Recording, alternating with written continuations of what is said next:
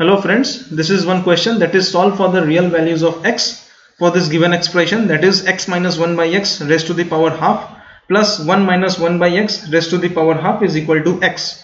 We have to solve this expression and find the real values of x that satisfies this expression. So let's see how it is done. This is the expression given. First we will consider this part, that is x minus 1 by x raised to the power half equal to a. So squaring this both the sides, we will obtain a square is equal to x minus 1 by x. Similarly, this term will be assumed to be b, that is 1 minus 1 by x raised to the power half. Now we square it and we obtain b square is equal to 1 minus 1 by x. Therefore, the difference of the two squares, that is a square minus b square, is equal to x minus 1. After simplifying, we will obtain x minus 1. Now a and b, these things were assumed. So if we put the values of this thing in this given expression, this expression can be written as a plus b is equal to x. This is the equation 1 for the future reference. We will multiply a minus b on both the sides of the equal to. So we will obtain a minus b times a plus b equal to x times of a minus b. Now this is a formula of a square minus b square. So we will write a square minus b square in place of this. And a square minus b square's value we obtained as x minus 1. We will put it over here. So x minus 1 is equal to x times of a minus b, and bringing all the x terms to one side, we will obtain x minus 1 whole by x is equal to a minus b. So that is what it is written over here, that a minus b is equal to x minus 1 whole by x.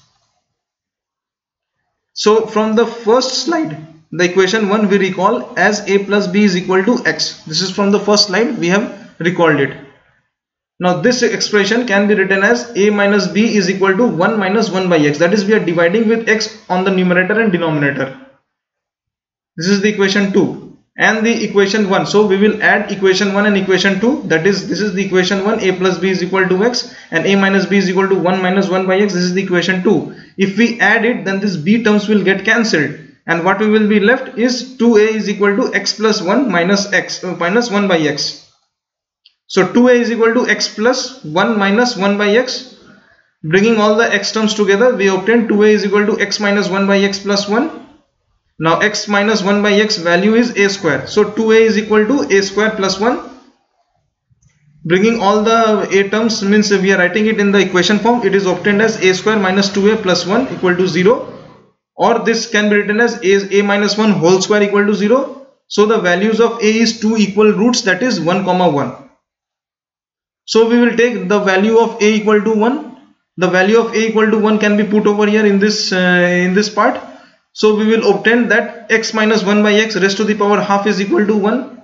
So upon simplifying, we obtain x minus 1 by x is equal to 1, because this is the power half. So and here it is 1. So we can eliminate this power. So x minus 1 by x is equal to 1. This can be simplified, means this multiplying x on both the sides of the equal to simplify this, we obtain x square minus 1 is equal to x. This is a quadratic equation. X square minus 1 equal to x is a quadratic equation, and this is written in the equation form. By using this formula for finding the root of this given quadratic, that is x is equal to minus b plus minus b square minus 4ac by 2a, by using this formula we can easily find the root of this quadratic equation.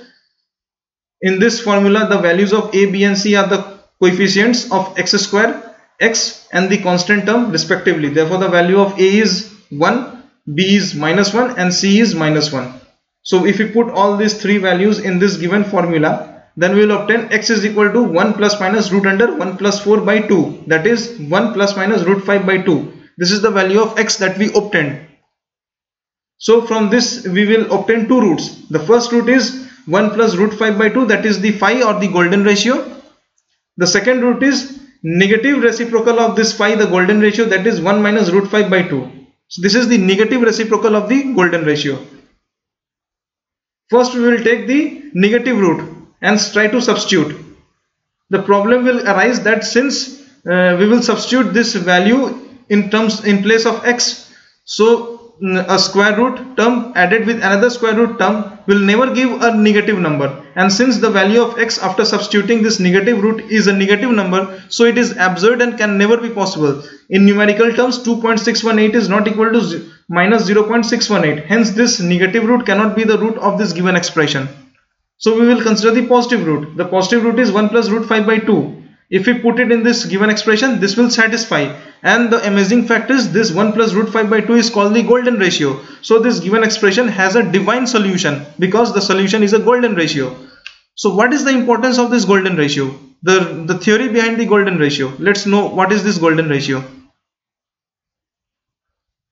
The golden ratio is phi is equal to 1 plus root 5 by 2. This ratio is obtained in the human faces, that is the distance between the eyes and nose, between the two eyes, between the two lips, between the cheeks, between the ears, means all the ratios inside the human body is in the golden ratio. Also the seeds that are arranged in the sunflower follow the golden ratio pattern. Also the shape of egg is also in the golden ratio pattern. Similarly, the famous painting of Mona Lisa is in the golden ratio. The Milky Way galaxy also follows the golden ratio. The spiral of the Milky Way galaxy is also in the ratio of golden ratio. This is the Kepler's triangle. It follows the golden ratio, that is 1, phi and phi square. The famous golden ratio book was written by Gary B. Meisner, The Divine Beauty of Mathematics. Why it is divine? Because golden ratio is found in everywhere in the nature, from Milky Way galaxies to the shape of an egg. I hope that I cleared the concept of golden ratio, and it is really amazing that how a solution of this given complex expression is equal to a golden ratio. So I can say that this expression has a divine solution. Thank you.